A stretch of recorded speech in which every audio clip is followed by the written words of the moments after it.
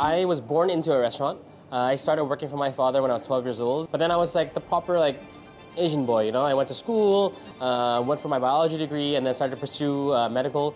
But I got bored of it. So I dropped out of med school and finally decided that it was time to focus back onto cooking. In Toronto, there's a huge Punjabi population, right? Yeah. So we grew up eating a lot of this Hakka Chindian food. What did you call it? Hakka. Chindian? Yeah.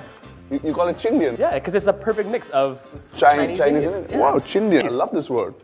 Chindian. Bastion is successful because we try to showcase the fantastic quality of this local seafood while using a lot of modern techniques and flavors.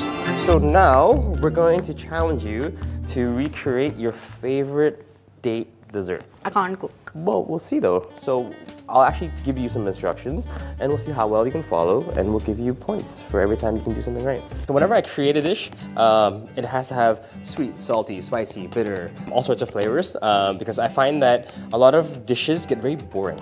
And this is where the interest comes part. So I like to have different textures, different colors, all on the plate, because I want every bite to be different, yet tasty, but also interesting.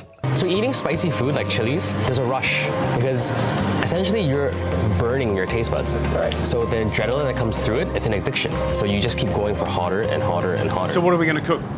So we're gonna do a Szechuan peppercorn, black pepper snapper. Yum, sounds delicious. Where's this come from? Where's this dish come from? I mean, the inspiration for the dish is something that my dad used to do at his restaurants. Every single person has some sort of memory of eating mac and cheese. Yeah, mine is the, broke days from New York, out of a box. First, coming out as a line cook, you either decide you pay rent or you eat.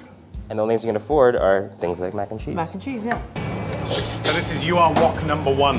Yes, I love that. Flashback to my childhood years. I love the idea of this young expat chef, with a multicultural background, cooking something really interesting in a city like Mumbai. The impression that I had when I met him was that he just likes to cook for people. He wants to cook for you. And that is what it is all about.